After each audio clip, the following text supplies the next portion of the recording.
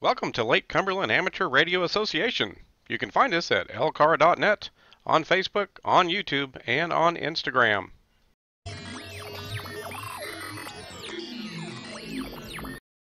Hello folks, this is Chris, KY4CKP, and today we're looking at the Wolf River Coils Silver Bullet 1000 Take It Along TIA edition.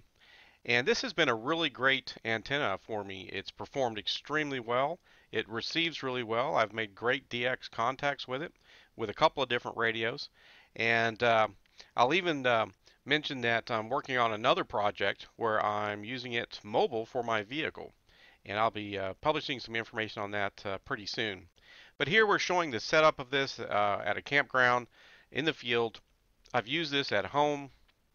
The tripod that it comes with, the leg bases. One thing about the leg bases, they're pretty nice.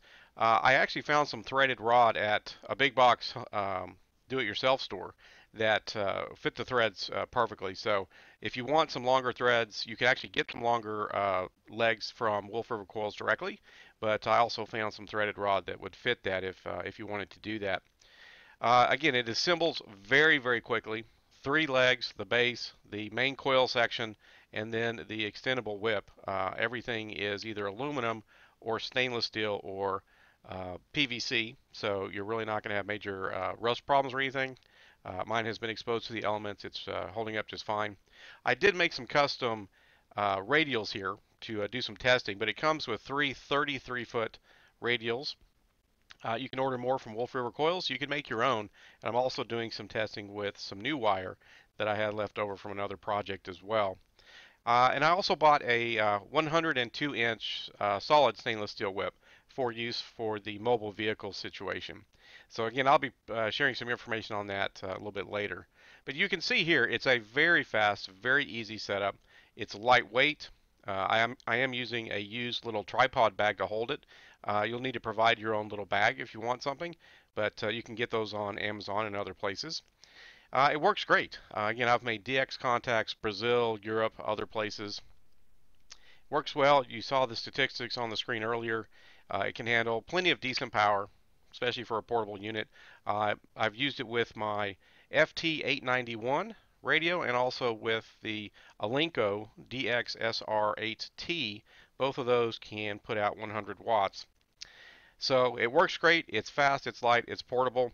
I'm going to bring in some contacts I made the other day right in the middle of a weekday and still managed to find several stations to listen to briefly. And then we'll come back and wrap things up. So again, the Wolf River Coils Silver Bullet 1000 Take It Along edition. Great little radio. Check it out. If you need something portable, it'll handle plenty of power and can even be used in a mobile situation if you wish. And we'll bring in some of those contacts. Report 5 and 2 is about appropriate.